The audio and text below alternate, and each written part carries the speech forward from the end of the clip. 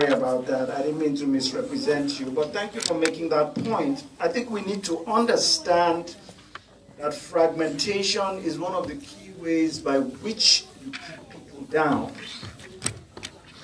It has the propaganda against us before, during, and after the war is that this is an Igbo thing, whatever that means. This is definitely the prime victims, the prime target of the war, as well as the killings before the war, were the Igbo people. But you had many, many, many others who were a significant part of this narrative. And we must try to restore that connection that we had if we were to move forward. The creation of states before the war was not done out of love for us. It was done to divide us. And it has been successful to a large extent.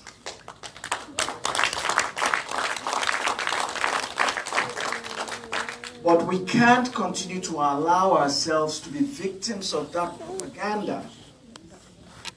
Those of us who are familiar with a number of historical and cultural facts know that for centuries we lived in harmony in that part of Nigeria that we call the Eastern region or the Niger Delta. That's why you have Epo society in various Igbo communities as well as in my community. Among the Ibibios, among the Effiks, the Ejagam people, the Anang people, the Oron people. That's not my phone, just so you know. Anyway, you also have the Ekpe society. A lot of our languages define similarities. The Igbo people who say Obasi, we say Abasi. So we cannot allow ourselves to constantly be fragmented. My people have been told, and they were told when we were given Southeastern states, that we are giving you autonomy to protect you against those Igbo people. That is that's the purpose of the creation of states. Otherwise, what value has it added to our lives since we got those states? Nothing. I'm from a so-called oil-producing state, but there's nothing in my life that shows that I've benefited from a drop of that oil. So let's be very careful about allowing ourselves to buy into that propaganda and ultimately to continue to make enemies of ourselves, whereas we've worked together and lived together in harmony with very fluid boundaries for centuries. And on this note, I would like to refer respectfully to your presentation, Lolo Munde, because you do make a number of important facts about historical figures coming out of Igbo land, but perhaps we can talk a little bit more about the fact that they were significant by way of their connection with many other communities outside of Igbo land. In fact, that it was their greatness. The man who you referred to as King Jaja of Opobo, where did he come from originally? I went to school, secondary school, with members of his family, and they all spoke impeccable Igbo. But they also spoke Ibibio. They also spoke Anan. You see, so we need to make those connections. And again, I respect your reference to the Igbo Women's War, but even that narrative, we have to broaden that narrative. That revolution may have started in 1929, somewhere around Aba, but ultimately from what end of what we understand to be the eastern region to the other end, women were involved. From Bayelsa State, River State, Akwa Ibom, Cross River, my own grandmother participated in that revolution. And she was an Ibibio woman. So let's be very careful. We do have monuments built to women in Ikorabasi who participated in that revolution. Let's not isolate ourselves.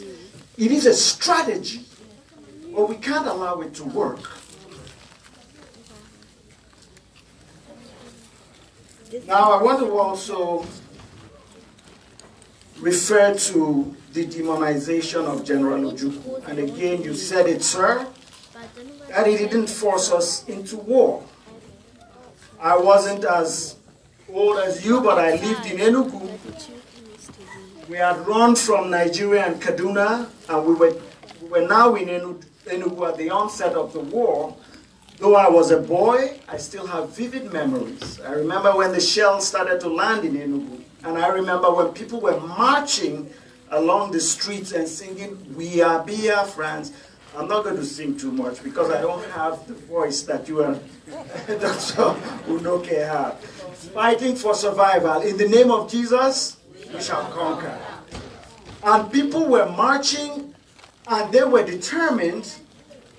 Why? Apart from what you said, remember that a lot of these people had lost their parents, their brothers, their sisters, their friends, not just in northern Nigeria, but in other parts of Nigeria, including the West, and they had come home.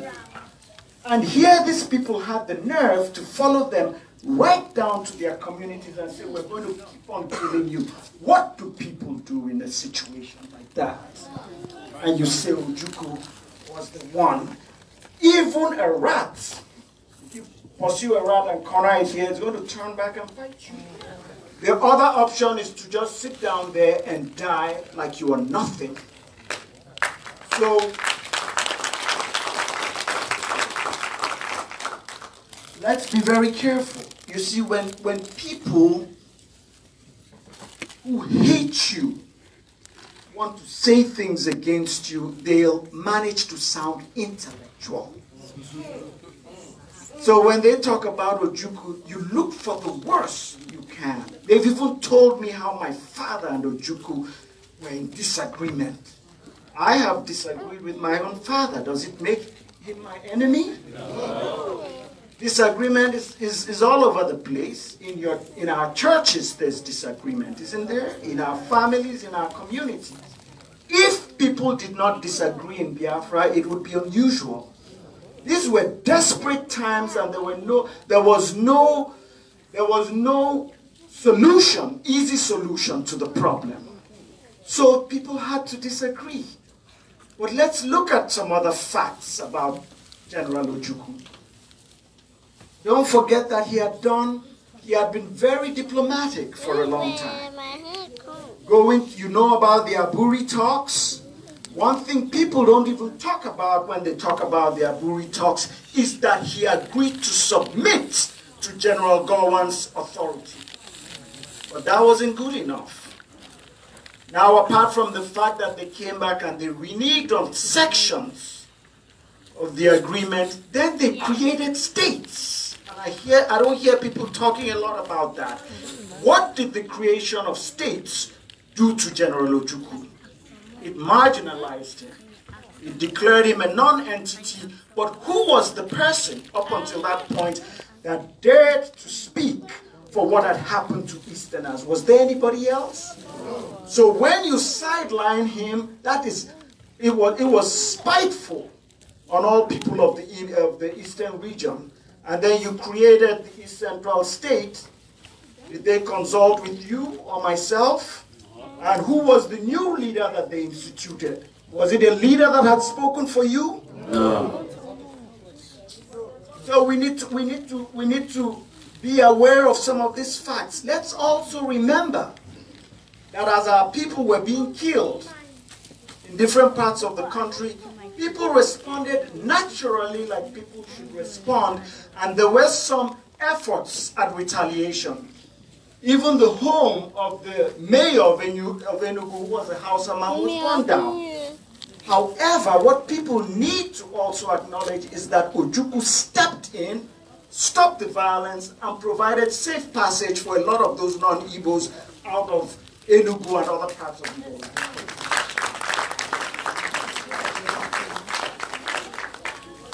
So it is good to provide a balanced picture. If we're looking for perfection, we won't find it anywhere, certainly not amongst anyone that's human. But like I said, people who hate you will want to say negative things about you and your leaders and sound intellectual in the process. This is why we need to arm ourselves with the truth. Another thing I'd like to say as we move forward is let us consider a significant part of this narrative, and that's post-war. Post-war Biafra. You see, the war lasted 2.5 years, but for many of us, it's continuing to this day. I don't know what that 20 pounds did for you if you got it. You know the 20 pounds I'm talking about? Yes. It did nothing for my family. Okay, and my father was a professional soldier. He wasn't a doctor or an engineer in the army. He wasn't a teacher. So when you took his livelihood from him, just like it was done to millions of others,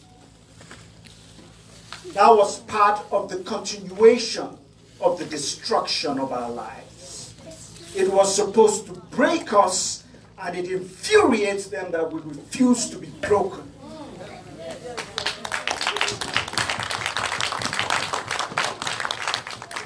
So you still hear them say, these Igbo people like money too much. You know, that's jealousy. When they outdo you in business, because you thought you had destroyed them. But they would rise up and reinvent themselves.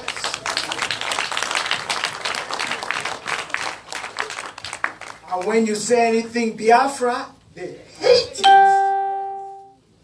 Because they were supposed to wipe you and the thought of Biafra off the face of the earth. So how dare you talk about Biafra? We meant to exterminate you, but we didn't succeed in doing it. That is their pain. Their pain is not that you're trying to create a new nation. That's not their pain. They've never lived as one with us. So why pretend as if anybody who wants to go away is doing some damage to your life? What they're afraid of is the fact that they won't have the kind of control that they have. You see, now there's control without necessarily occupying your land. So they can put a refinery up in Kaduna and take the resource from your land. They don't have to exist on your land and take your land. But if they're deprived of that kind of control, they'll be in trouble. At least that's what they think. So that's their problem with you. They hate the fact that we survive. And we will continue to survive because we have.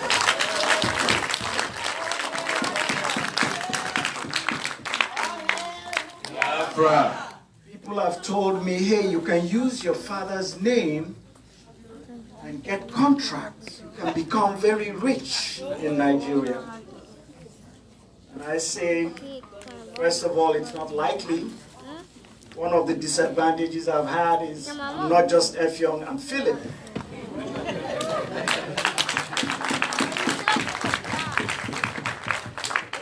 But I don't need their contracts. Yes. I don't need political appointments. Yes. How did we survive all these years? Is it with their contracts? Never. Were they the ones that sent us back to school and trained us? No. I don't need them. So they can take whatever it is they think they have and stick it up wherever they want to.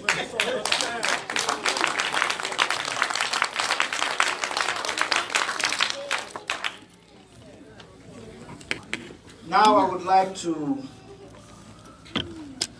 I was talking about post-war Biafra, so let that be a subject we look at more closely. And in the process, let's look at ourselves and let's think about some of the things that are not necessarily flattering, like what has happened to our veterans in Oji River. I don't know how many of you are aware, but I'm not sure that we've treated them right. But that is a subject for another time, and that would be part of the post-war narrative. Two more points, and I'll be done. One, I want to refer to Professor Noke sitting here, and Mazi Onyeki sitting there. And is there anybody else who fought in the war that's here? Do you mind just sharing, please? Okay, whether you're here, yes, sir. Yes, sir.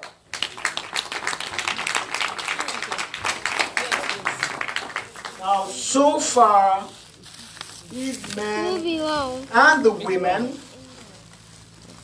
have been humble. But I think we need to come to terms with what they did for us. We must remember that they were going up against forces in difficult and impossible situations, and how they managed to keep that country in existence for almost 3 years is beyond imagination. The recapture of Owerri should be published as a major accomplishment in the history of human warfare.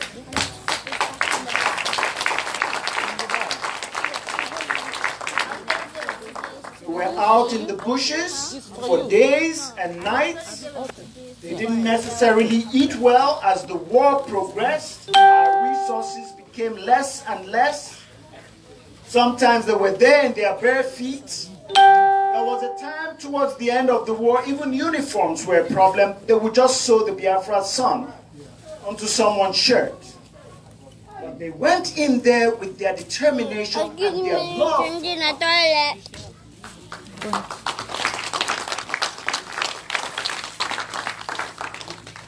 And they fought diligently, and we owe them much. We can't thank them enough.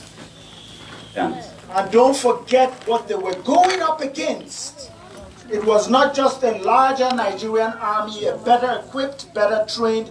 They were also going up against. How many of you live in London? Okay, I don't need to say much about some of your enemies, you know, some of the support they got from Russia, Egypt. So we owe them a debt of gratitude. Thank you so much, sir. Thank you. And finally,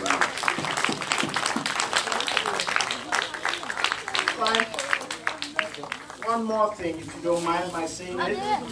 If you noticed when I sat down here, I was given this, I put it on and I took it off.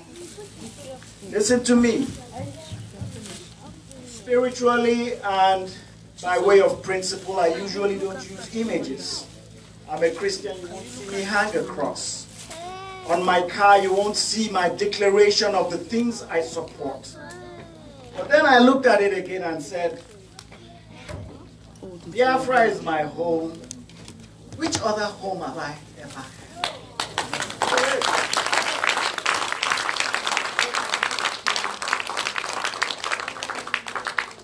After my father was denied the right to contest election in 1978, I knew then, even as young as I was, that I didn't have a place in Nigeria. And Nigeria had a special hatred for my father and my family. It doesn't matter what anybody tells me, I know I cannot aspire to my ultimate goals. I can't have a vision in Nigeria, not because I haven't tried, but because there's so much exclusion that anybody can tolerate. I have never rigged an election in Nigeria. I haven't stolen a penny of government money. I've served well. In every job I've done, I've never been fired. But I do understand, because Nigeria has constantly told me, neither you nor your family belong here. And so, I need another country.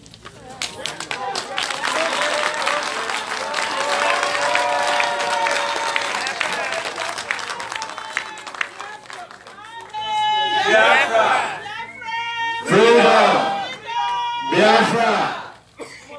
Thank you so much, but let me just say, like I said, I'm not a person of physical symbols. It's not that I don't use them. Even the university where I teach, you hardly see me with a t-shirt, or maybe during the basketball game I may wear. But here's my point. We don't want to be, I believe we have Christians here, and even if you're not a Christian, we don't want to be like what Christ referred to. He talked about people who act religious, but they are like filthy tombstones. The tombstones are shiny and nice on the outside, but when you open them up, you see rotten skeletons. That's right. In other words, I want to go by the principle of the Bible that says, by their fruits, know them.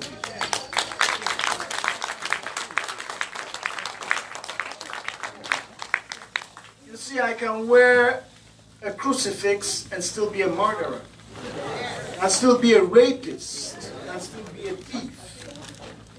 And so what I would advise is that even as we have the symbols, we should aspire for something else that's bigger than the symbols, and that's the fruits.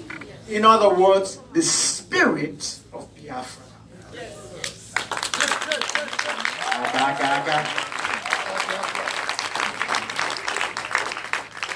See, before you can attain anything physical, in your mind, you must have it.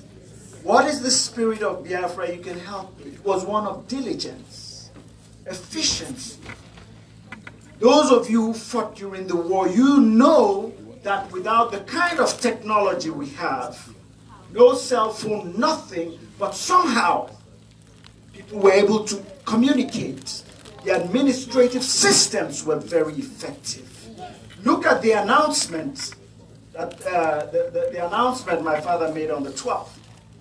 That radio station should really not have existed. How did they build that? Okay. So it was a spirit of creativity. Look at crude oil. Crude oil was harvested from lands that are not even considered traditional oil-producing lands. It was a spirit of self-sacrifice, of camaraderie and unity. Everybody did everything, not for themselves, but for other people.